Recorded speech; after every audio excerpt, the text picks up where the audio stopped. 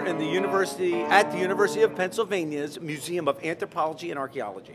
This is a wonderful place. I've been coming here since I was 10 years old. My dad used to get me out of school to do catering jobs with him here. Thank you all for coming. I can't tell you how pleased I am to be opening for the Roddenberries. I never thought I would come.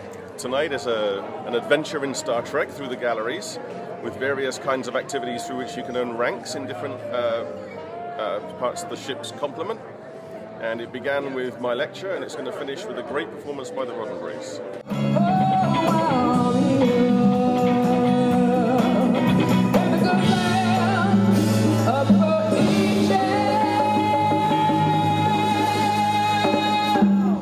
It's about fun exploring the museum in a different way.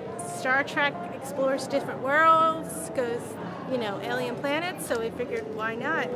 That's what archaeology does, explores different worlds. Not necessarily alien planets, but different cultures. So blending the two together and experiencing the museum in a different way. Because we wanted to do a Star Trek night. We wanted to make that. And of course, they're the band in Philadelphia for Star Trek.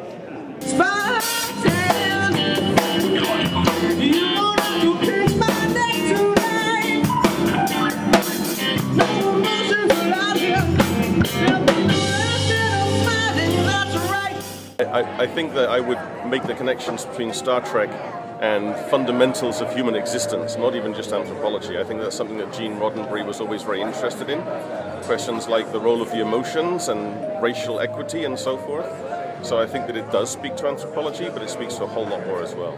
I've been a Star Trek fan since the 1960s. So I think I probably saw most of the episodes when they were first shown. And as a kid, I wanted to be the ship's archaeologist on the Enterprise. But I never made that ambition. Until tonight. Until tonight.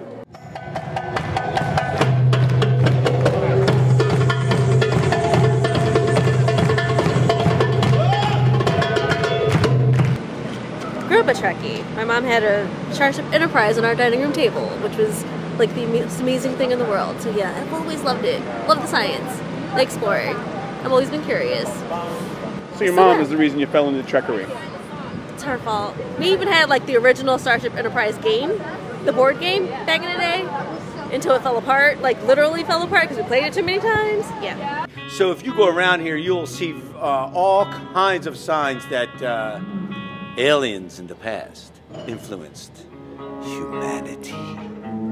The only way the ancient alien theories